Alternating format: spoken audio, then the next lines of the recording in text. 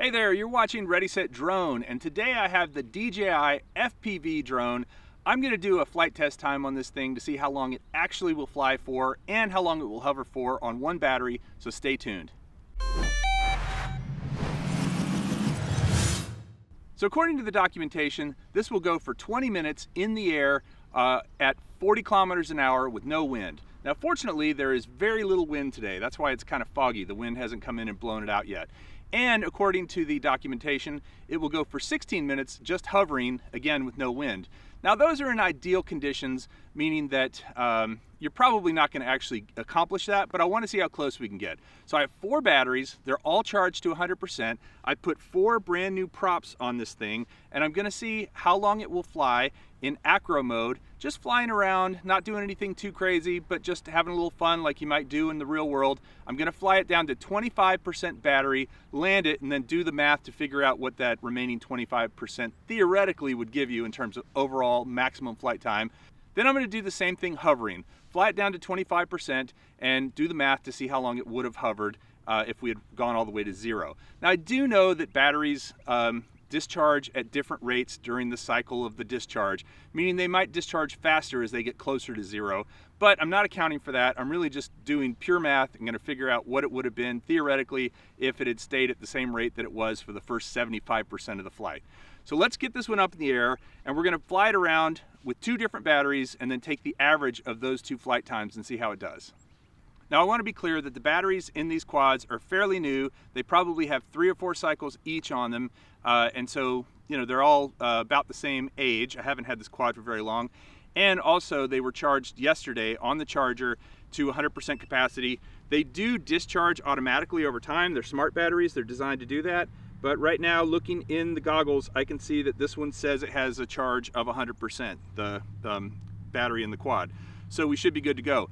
Also, I don't think it's fair if you run this test with damaged or bent props, and so I put brand new props on it, never been used before. My others are kind of nicked up from a few crashes, so we're doing that as well. So just to try to give it the best odds possible in terms of how it can fly. So I'm going to use my phone as a timer. So I'm going to go ahead and start recording on the quad right there, and I'm going to go ahead and switch it to manual mode, which is there, and I've already done the override in order to be able to put it in manual mode. Again, battery's showing 99% now since I had let it sit here for a minute or 2. And I'll start the clock, and I'll go ahead and double tap to fire it up. And here we go.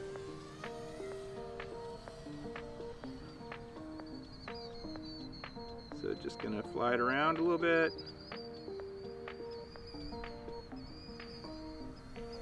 You can hear some birds sound a little upset about this.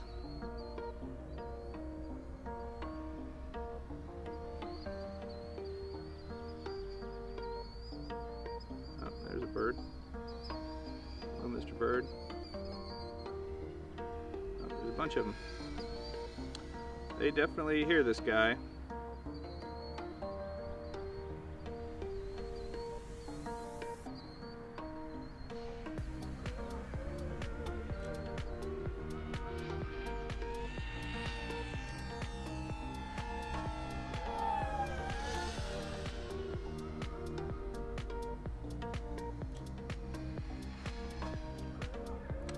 Alright, so I'm just kind of whipping around the field, fairly quick pace actually. Might slow down just a little bit.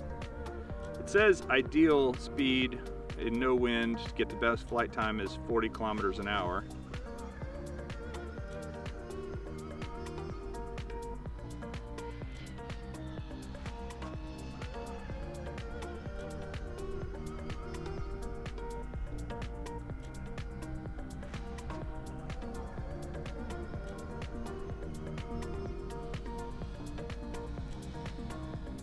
Maybe give it a little flip or 2 just for fun.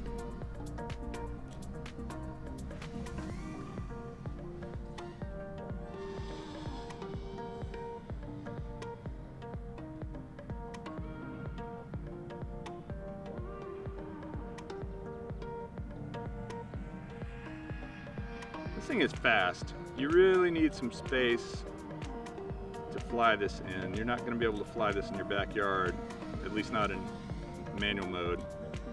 It just wants to go.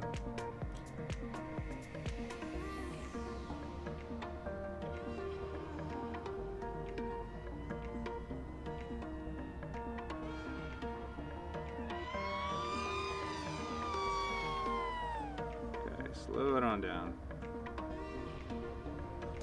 I do like how the home point indicator stays wherever home point actually is.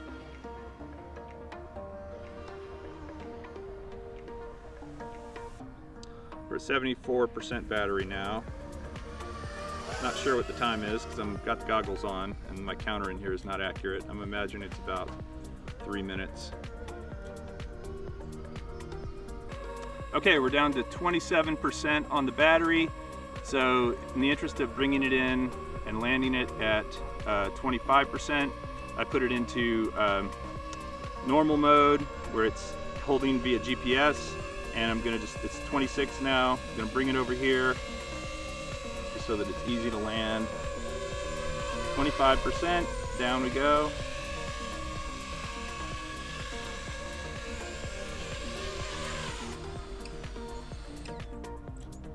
All right, and then we'll stop the clock. And the time to 25% is 9:45. So I don't know if you can see that, 9:45.84. So that's my first flight with it, 9:45.84. I'm gonna take a screenshot of that.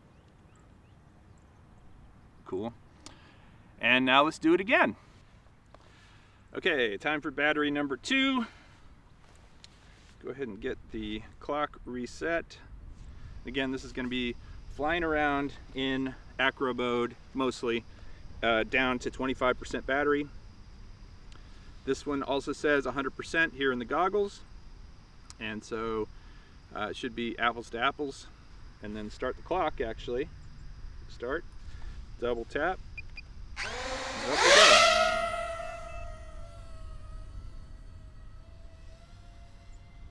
And again, gonna fly this guy down to 25%.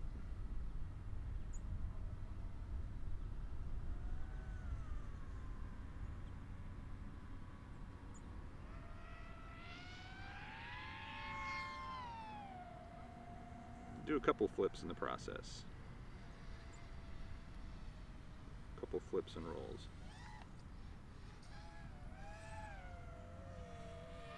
Got to work on those.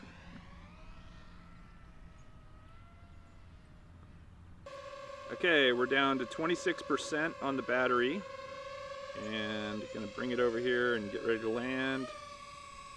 And up there's 25%. Down we go.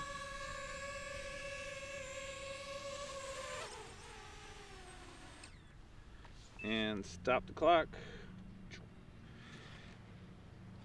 All right, and that time, it looks like we got a good amount more, 10:33 for the total flight time. And again, down to 25% battery versus I think it was 9:45 last time. But I will say that time I flew a lot more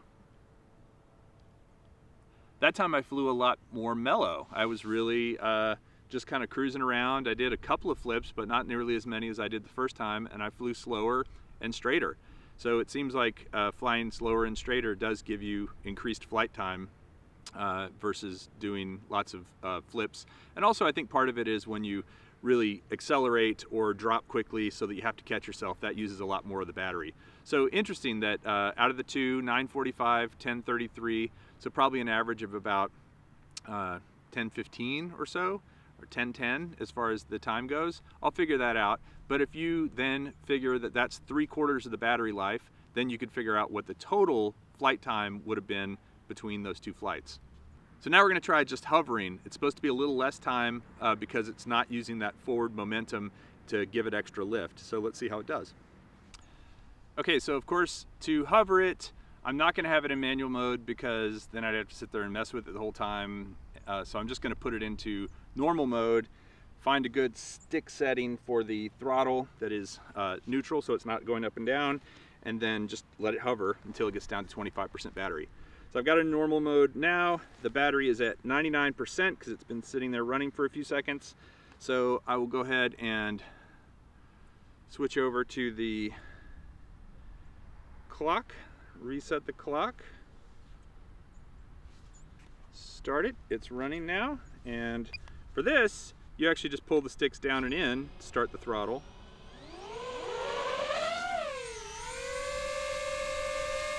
And I'll take it a little bit away from me so it's not quite so loud. But yeah, it is now hovering. Doesn't look like it's going up or down at all. It's just hanging out there. So we'll get the battery down to 25% and see how long it lasts. Okay, battery is at 45, now 44%, and the clock just rolled over 9 minutes. So 44% at 9 minutes. Seems like it's gonna do pretty well, actually. Okay, the battery is at 27%, and we've been hovering for almost 12 minutes. Gonna go ahead and take it over to the landing pad. It's now at 26, and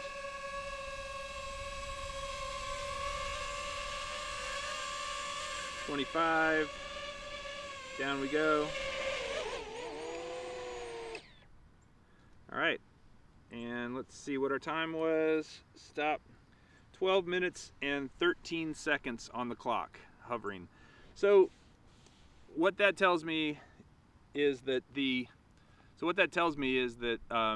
way I was flying was probably putting a dent in how long it would actually fly.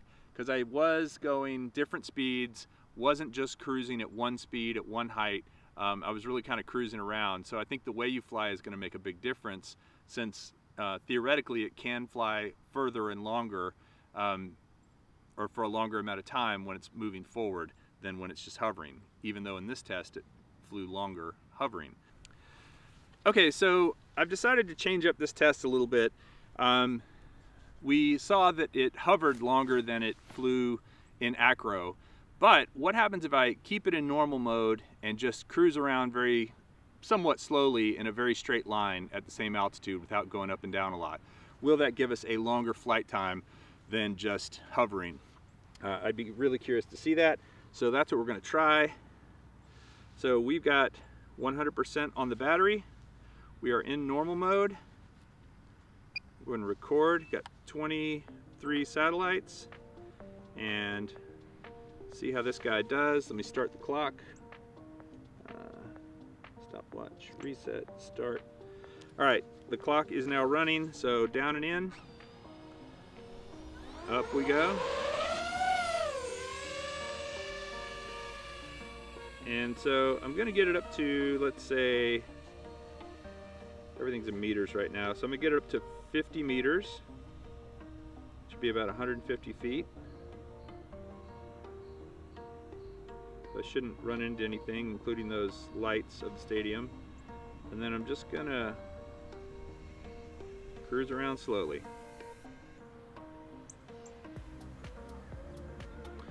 This is the furthest away from me I've ever had it. I've got it at 250 meters away, 300 meters away. All over a forest, by the way. No houses or roads. And there are houses and roads around, but there's a big patch of trees back here that I'm flying over, so if it did fall, it would fall into those woods. Okay, we are at almost 13 minutes and at 28% on the battery, so I'm still kind of high and far, so I'm going to bring it in fairly quickly, not too fast. Still going about 8 meters per second. 26% on the battery.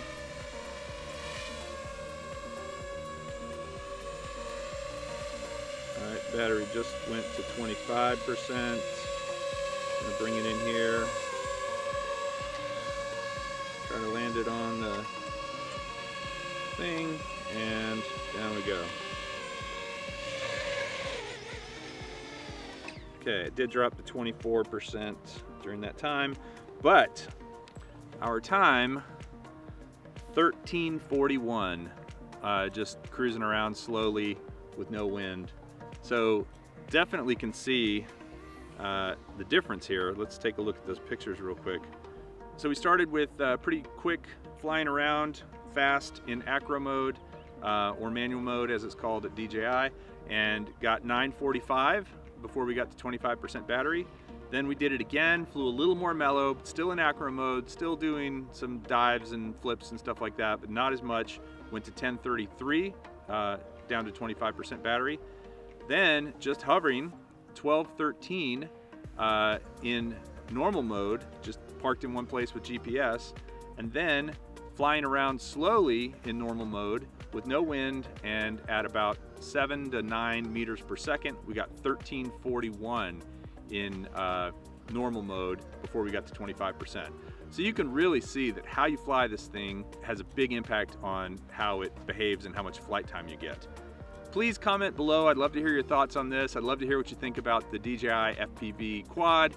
And if you haven't already hit subscribe, I hope you will, because we do a lot of cool stuff with FPV and camera drones and other RC stuff. This is Ready Set Drone signing out. Thanks for watching. We'll see you next time.